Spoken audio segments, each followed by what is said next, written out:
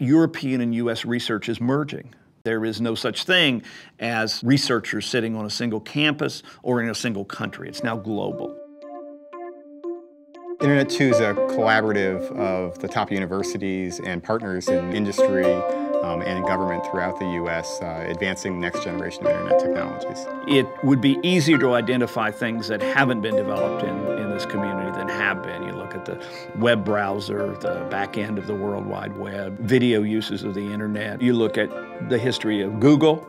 That came out of students at Stanford who were exposed to this network-rich environment. You look at the development of Facebook. Who could have imagined that someone working in their dorm room could invent an application that a few years later would impact politics in the Middle East? I think a lot of the research that's going on now, and Juniper is a company that stays at the leading edge of this, is pointing toward a significant turnover in the basic network technologies that are going to enable us to provide a much more diverse array of services on a single network infrastructure. That is going to be, I think, transformational. Internet2 has been working with Juniper for a number of years, automating the way we look at performance, the way we look at provisioning. We have to work with companies who are committed to being on the leading edge. The way networks get stood up and torn down dynamically. From the very beginning, Juniper has taken a generally open stance. Vendors that approach technology that way are focused on putting the technologies out